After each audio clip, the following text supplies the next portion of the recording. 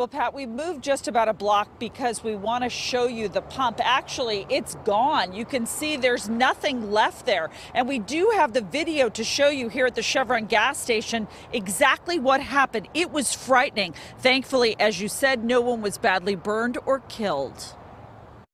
Seal Beach police found a fireball 20 feet high at pumps 5 and 6, right where the victim was standing when an accused drunk driver hopped the curb last night, mowed down a tree, and slammed into his car.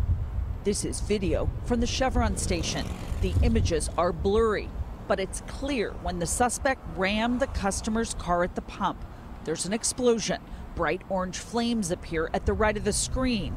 The Chevron is on Westminster Boulevard, across from Leisure World. Oh yeah, I could have been here, right? Exactly. I used that pump many times right there, that exact pump.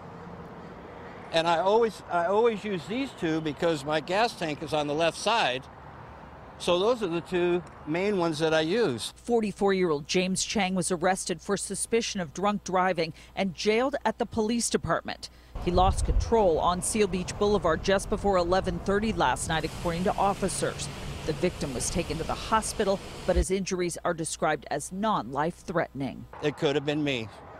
Thank God I wasn't getting gas at midnight.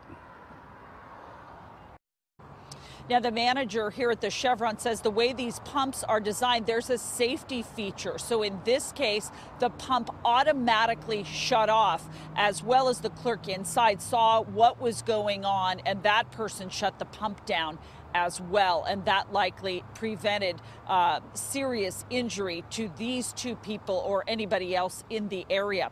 Now, as for this suspect, he's been moved from the jail at the Seal Beach Police Department now to the Men's Central Jail in downtown Santa Ana. That's the latest live tonight in Seal Beach. I'm Michelle Gili.